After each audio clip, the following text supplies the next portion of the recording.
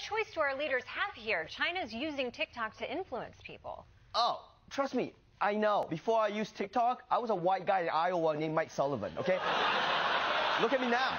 And it doesn't matter what app you use, okay? I wouldn't be surprised if the next election is swung by Uber Eats. Like, here's your spaghetti, vote for Donald Trump. Okay, I will. Whatever you say, Mr. Spaghetti. Hey, Ronnie, you're not being fair. Americans aren't gullible. It's that TikTok is an incredibly powerful tool for spreading misinformation. Yeah, because the misinformation is entertaining. Facebook has just as much misinformation, but it's boring as shit. How am I supposed to get behind conspiracies that come from your great aunt who can't even pop and lock?